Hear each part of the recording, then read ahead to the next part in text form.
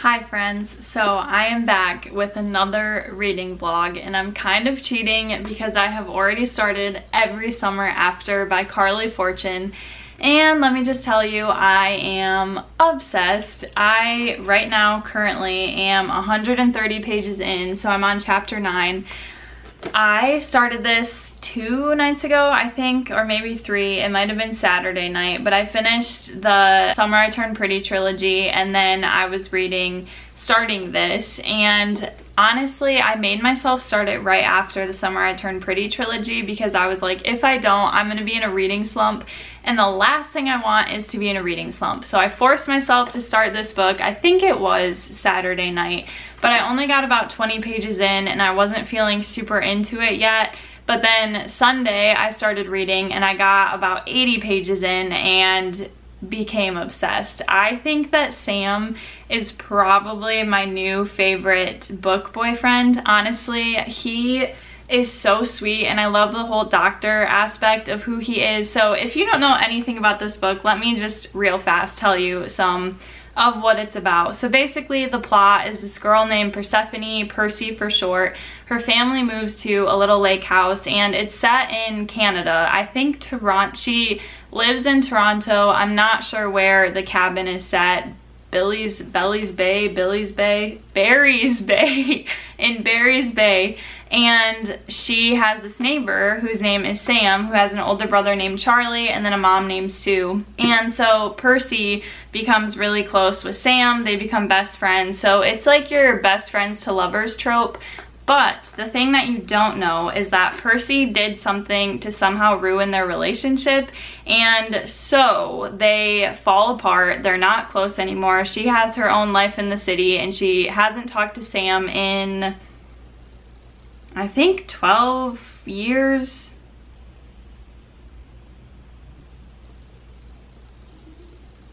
Yeah, I don't know. I think it was like 12 years that they, I don't know, let me double check, because or 15 years ago.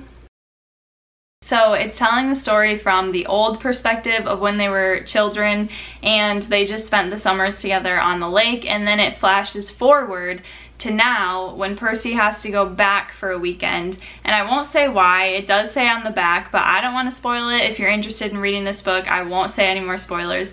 But I will say I am addicted. I love the dynamic between Percy and Sam so far. I love just them bantering. I love how serious he is, but then he's also goofy and silly with her, and just like the instant connection that they had and the way that they talked to each other and the way that they became friends and just how sweet he is. Like, I just read the part where she's back in the cabin for, I think she's back for like New Year's Eve or something, like Christmas break, and Sam is in the basement with his friends and she comes in and he's like so excited to see her, and just like, you can tell he's authentic, he's excited, and he doesn't hide anything even in front of his guy friends. So like, all in all, he is the sweetest. But I'm definitely addicted to this now and I want to know what she did, because I have no idea what she did to ruin their relationship. I think maybe she got with Charlie, his older brother, or something. I don't really know. I'm really excited to find out because it messed up their relationship. Sam was done with her and she's been doing her own thing for like the last 15 years. So I'm like, what happened? I need to know. So I'm gonna keep reading and keep you guys updated.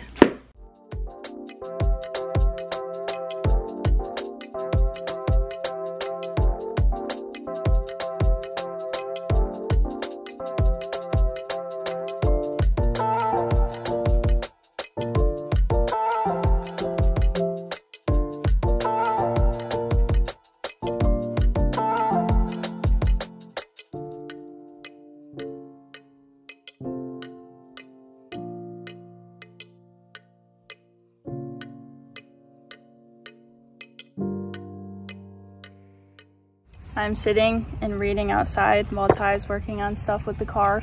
We got these roof rails for it that look really cool, so when he needs my help, I'm helping, but other than that, I'm reading. And I'm now 188 pages in, still loving it, basically like just over halfway through. And I'm very excited to find out what is going on in this book. There's Ty putting the new roof rails on. Last one.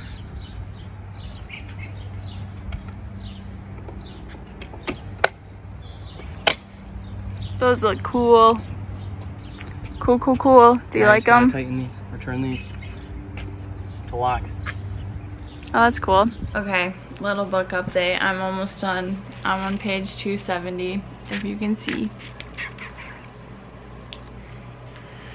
And I'm feeling very conflicted. If you've read this book, then you might know why. I'm not gonna spoil it, but I was pretty set on one of the brothers, the main one. I was pretty set on Sam. And now I'm a little, I don't know how I'm feeling, but I'm almost done with it. So I'm gonna try to finish it tonight. But I thought that I had this figured out, and I think I was right. And now I'm getting it. Now I'm getting the plot twist. So, this is so good. This is so, I'm invested. I need to know right now.